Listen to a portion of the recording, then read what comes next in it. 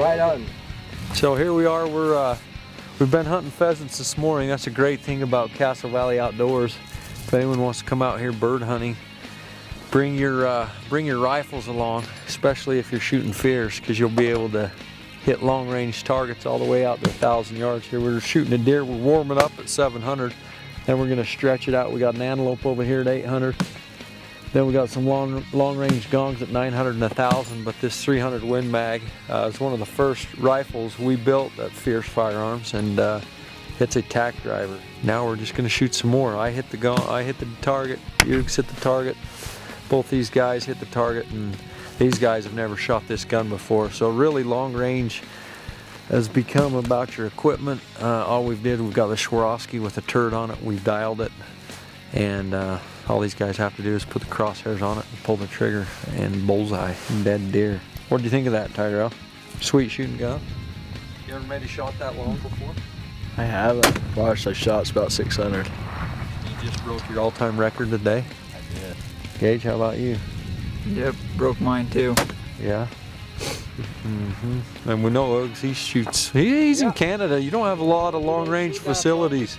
My first shot at that distance, but I was. Your first shot at that distance? Yes, but I was. Right in the bullseye. How do you feel? Yes, I was confident. I know the gun very well, so.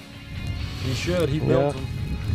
Uggs builds the guns with precision, so he knows what they're capable of. So, in extreme conditions, it's snowing today, which makes it hard when you zoom your scope all the way in. You got to fight through the snowflakes, and then we've got about a, say, 10 mile an hour left to right wind here that we're dealing with. So.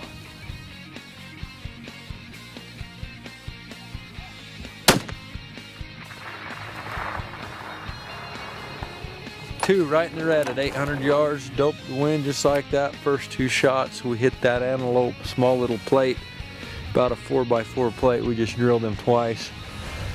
I've got a Swarovski on here, but I sent it into the custom shop and had, I've got the BT reticle, and it maxes out at about 720. And then from there, I've got the BRH reticle, so I can take it on out. So here we're going 800. And we'll take it on out well over 1,000 with that system. So, you know, sometimes you have to get creative. Swarovski doesn't offer that in their normal line, but if you call and ask, you can find out they do a lot of these long-range deals. So, so Swarovskis, in reality, if you get a BRH installed on top of your BT, you can get well past 1,000. So, something you might not know, but it's working today.